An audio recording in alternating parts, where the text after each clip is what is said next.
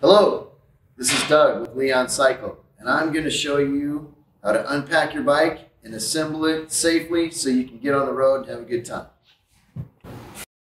First, when your bike comes, I want you to check the condition of the box.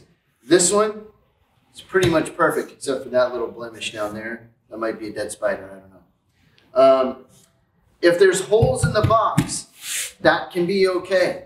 If there's little parts sticking out like the axle on one of the wheels, that's probably okay too. Most of the parts that are up against the edge of the box are pretty tough. So when you open the box, be really careful because there's these big staples and they can scratch you and make you bleed. So be really careful with these guys. And then when you get the bike open, box open, look in there and just see if everything looks right. If it doesn't, take some pictures, okay? We want to know if things are damaged. They leave the warehouse in perfect condition, but we have no idea what happens between here and your house. Okay, there's a few small parts in the box we want to take out first. Let's see if we can get this guy off of here. The seat post.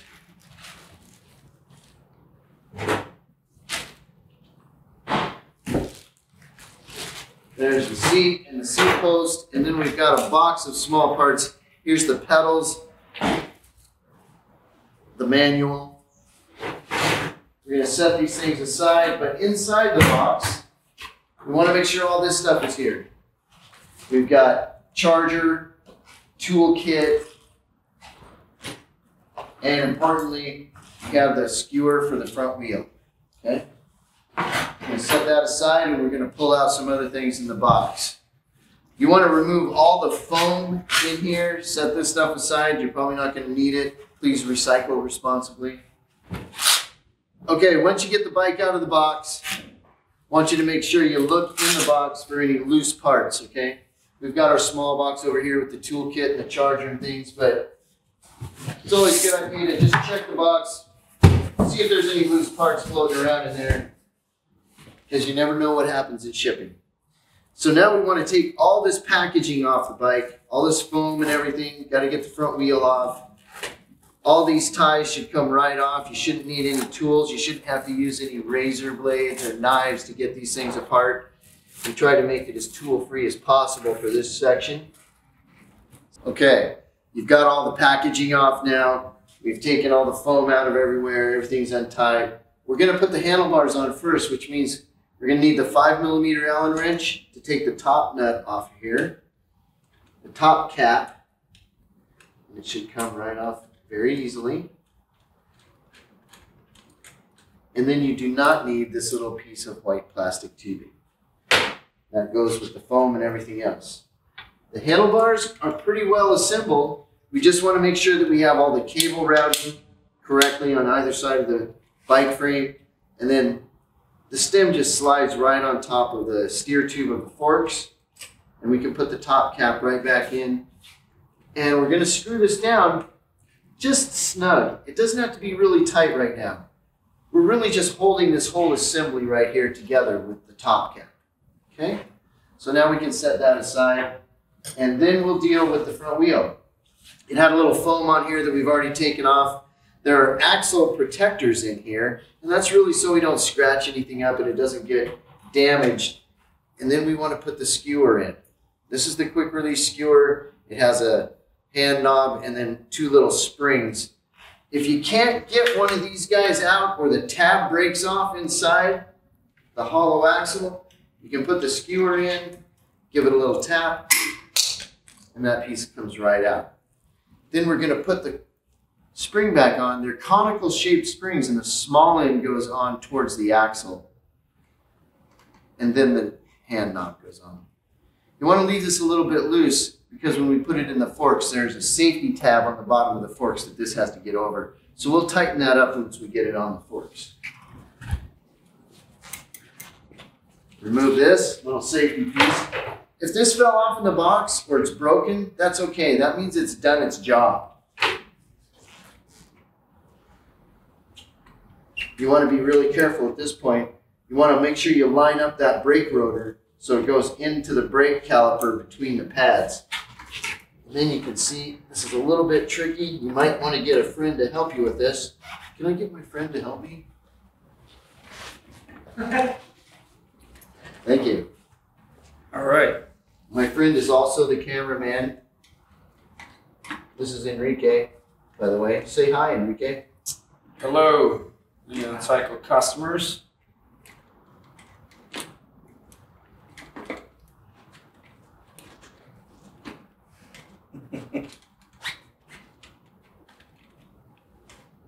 We got a stubborn one. Nah, user error. We just got to tighten this hand knob up until the quick release lever starts to grab it about halfway through the throw, right about here. And then you want to make sure that the wheel is centered up in the forks before you tighten this down, so that it's all the way in the forks. That's going to help everything run smooth. Give that a spin. Make sure the brake rotor's not rubbing on the brake pads. Next thing we're going to do is install the seat post and seat. We can do this so that we can flip the bike upside down and get the rest of everything else adjusted. Okay, now we've got our seat post and our seat installed. All the packaging is off the bike.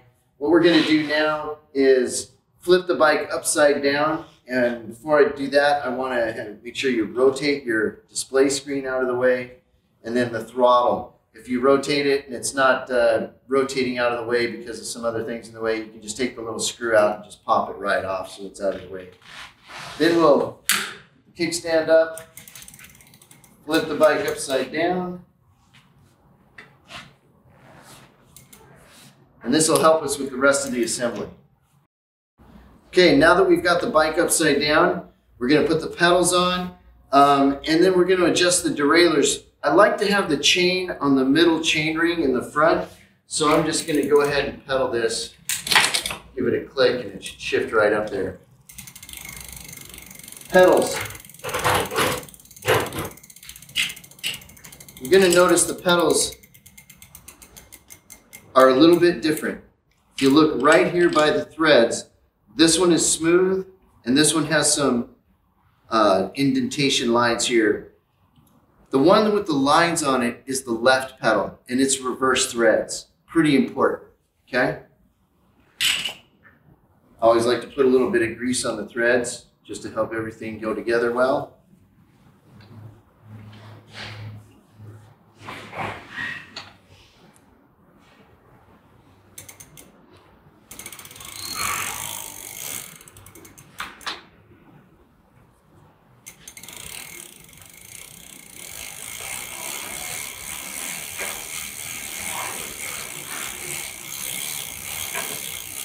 That's the advanced technique for installing pedals, in case you were wondering.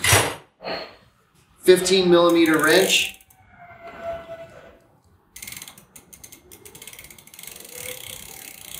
These we want to make sure they're quite snug.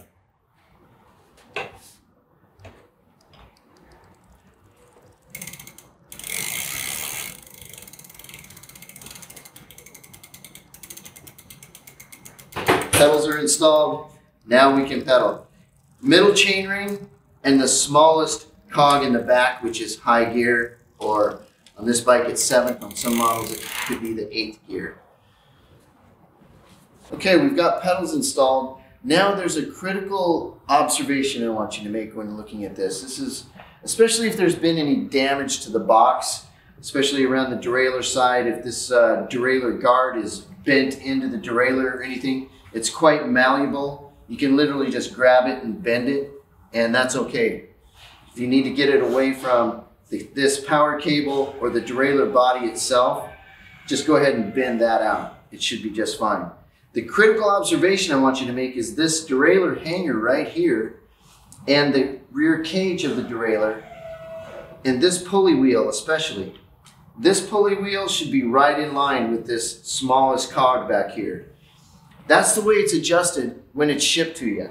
If it's damaged during shipping, we may need to adjust this a little bit, which isn't too difficult, but if you're not comfortable, this may be a point at which we have you take your bike to the local bike shop and get a little assistance. Okay, here we are. We're going to adjust some rear derailleur here, but I just want to see if it's going to shift well. So we're going to go ahead and pedal the bike.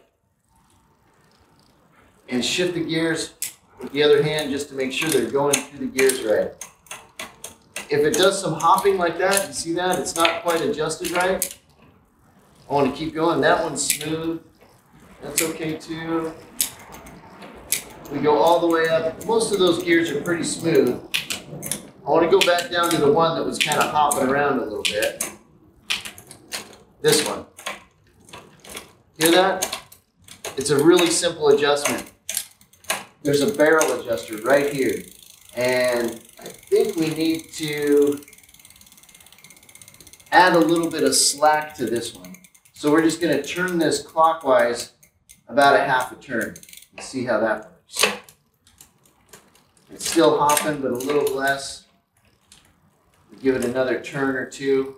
Now it's smoothed right out. See how easy that was? Just a couple little turns of the barrel adjuster will smooth everything out. I'm going to go through some more gears here. We'll see if everything else is working well. Okay, I'm just putting this screw back in the throttle because I took the throttle off to flip the bike upside down. And that's nice and snug. So now we're just going to tighten up the stem, make sure the handlebars are straight.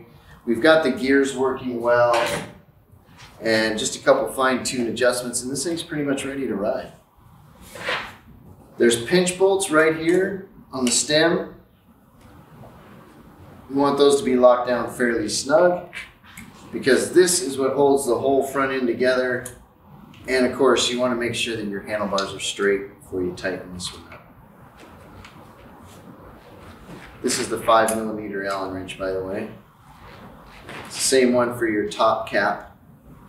It's holding the whole headset together. Okay, that's nice and snug. Now, since there's two pinch bolts, what you want to make sure is when you tighten one, you have to go back and tighten the other because tightening one will actually make the other one a little bit loose. Okay?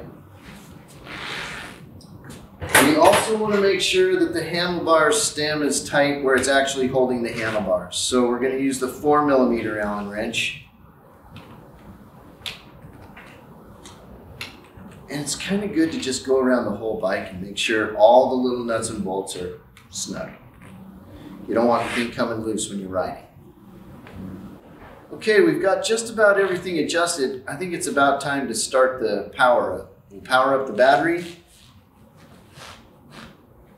Button is on this side. And we should see 4 bars, which you'll see when you get your bike. And then on the screen display up here, we need to push the power button. Make sure the reflectors are snug. This will power up, and then the pedal assist should work.